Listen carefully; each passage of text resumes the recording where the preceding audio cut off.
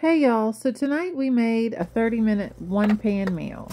This is Marry Me chicken and orzo done in the skillet, like I said, less than half an hour, easy peasy. Now, I don't know if y'all have ever bought this pre-cubed chicken. I shop at Food Lion a lot, and they have it. It was $6 for a pound and a quarter of already cut up chicken breast, and I was willing to pay the $6 because it saved me a ton of time. So anyway, get it in the pan with some butter and olive oil and salt and pepper, garlic powder, onion powder, and let it cook until the chicken is brown, and then go ahead and pull that out. Don't worry about if some of the bigger pieces still need to cook a little bit. It's going back in the pot, so it will be fine.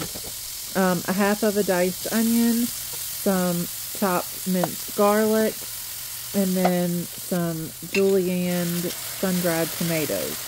And get those in the pan and let them cook until the onions start to get translucent and have softened up a little bit.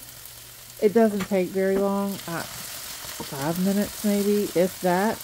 And then once those onions have started to soften up, go ahead and deglaze your pan and get all of that good yummy stuff up off the bottom, because that's where all your flavor is. If you don't have white wine, that's fine. Use chicken stock. I just always have some white wine stuck to the side. And then add half of a bag of orzo. I don't know what the weight of a full bag is, so that's why I'm just telling you, a half a bag. Add that to your pan, and then I used about a cup and a half of chicken stock, but I added the chicken stock gradually.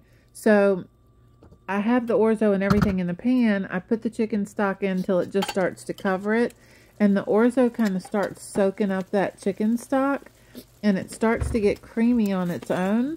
So just add stock a little bit more at a time as you need it. And I also added more salt, more pepper, onion powder, garlic powder. I felt like it just needed a little more kick up.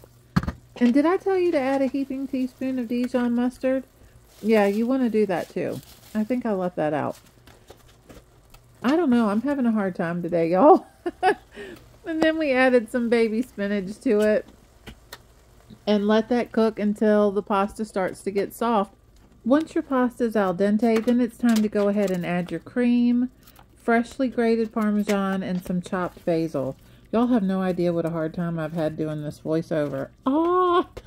Anyway, get your chicken back in your pan and cook it until the pasta, the orzo, is done. And that's it. You're finished.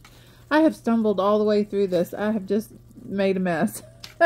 Thanks, y'all, for hanging in there with me. Give this one a try. It's really good. I think you'll like it. Have a good night.